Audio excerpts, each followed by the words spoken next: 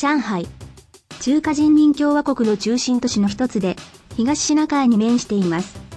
歴史ある中国の中では比較的新しく、ネオンが眩しい繁華街や高層ビルが特徴です。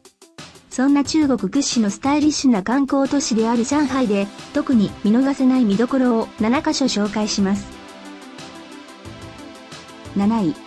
魯迅公園。小説家の魯迅にちなんで名付けられた、池の周りに自然が溢れている公園です。市民の憩いの場となっており、太極拳などをする地元民で賑わっています。6位。上海博物館。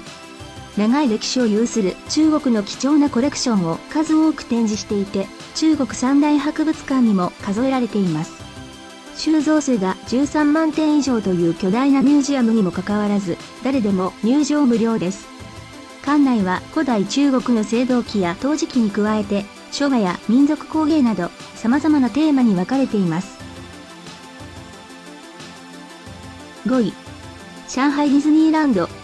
2016年にオープンしたテーマパークです。東京ディズニーランドにはないようなアトラクションもあり、またお土産として中国オリジナルグッズも見つけられるでしょう。4位。南京路。この繁華街は上海の中心地を東西に走っています。西側は歩行者天国になっていて、高級商店が立ち並ぶショッピングエリアになっています。一方、東側は南京東路と呼ばれていて、ヨーロッパ風のカフェやレストランも多いです。3位。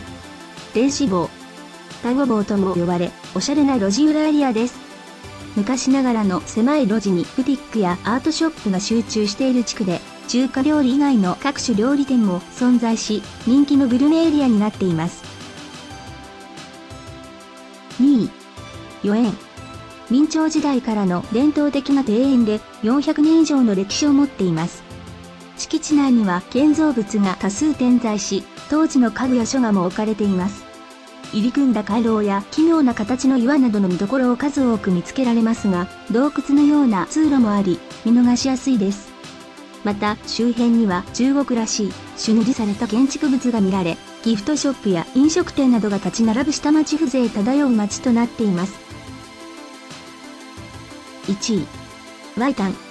英語名はバンドで、川沿いにロマンチックな遊歩道があります。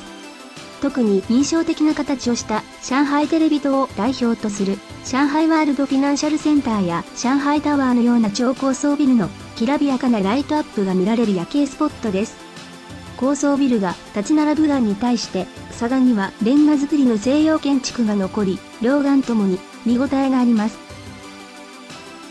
中国の上海にある定番の観光名所を7つ紹介しましたが、いかがだったでしょうか。独自の進化を続けている上海の最大の見どころは、夜の豪華で幻想的な街並みと言えます。その一方で伝統的な建築物や西洋の石造りの建物を数多く目にすることも可能です。